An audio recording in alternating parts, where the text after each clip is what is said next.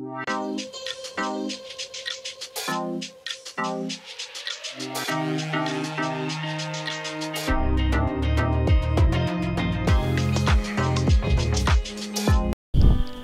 everyone, in this video we will see about upgrading the firmware of Genexis Platinum 4410 ONU. Normally it is not recommended to upgrade the firmware for a perfectly working device, and for a wonderful device like Genexis there is no need to look at the issue at all. This being a normal case, recently several people started reporting that their voice is not working in their Genexis devices. The random sample kept increasing rapidly, that at a point we couldn't ignore it, so we looked into it and the issue seemed to be real, and upgrading the firmware solved the issue. So anyone facing the similar issue, this video may help you. Getting into the video, as usual we will connect the modem to the laptop, open a browser, enter the default gateway of the modem,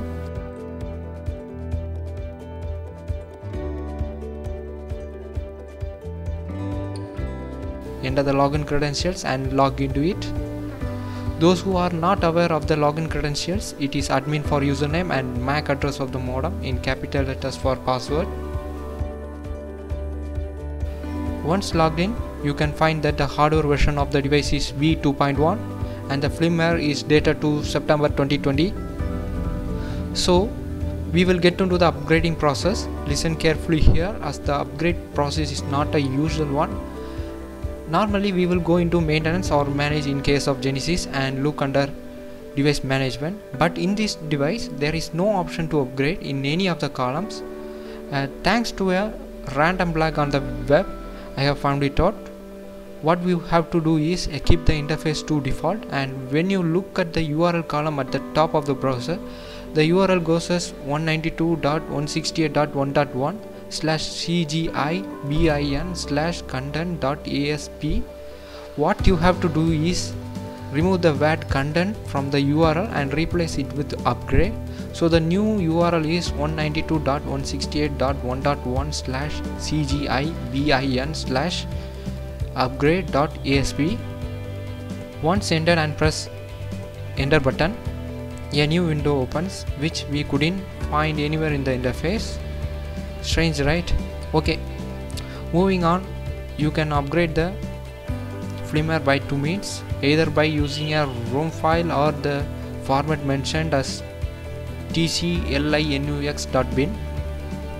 Currently we have only the bin file, so we will proceed with that method. It's quite simple.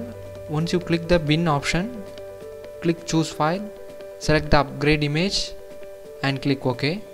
At first the file you selected will be uploaded onto the modem, and as you can see in the screen, a line in red says that it is processing.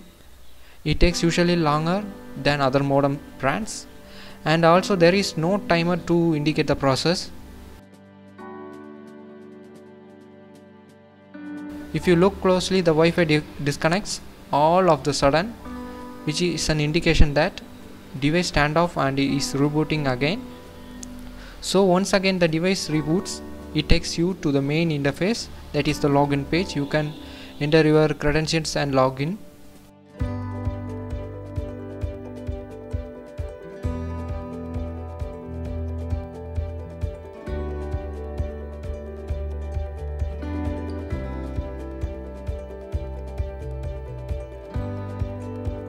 And once logged in, you can find that the firmware of the device is upgraded by either looking at the firmware version or by looking at the build time.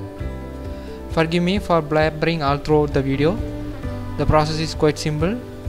You alter the URL a little, upload the file, it's done. The file I used is for Platinum 4410, device running on hardware version 2.1. You can find the upgrade file in our Telegram channel by visiting or contacting us through the Telegram channel. You can get it. Also a reminder, there is another hardware version which is V1.0. I will also add that file in the Telegram group. You can find your hardware versions and use the correct file. Thanks for watching. Kindly subscribe to the channel, as that would help us progress and encourage us to make further more videos in this regard. If you like the video, press the like button. If you have any critique, kindly drop in the comment section. For help or assistance, contact us through SM platforms, and once again don't forget to subscribe. See you and meet you again in the bag full of tech informations. Bye.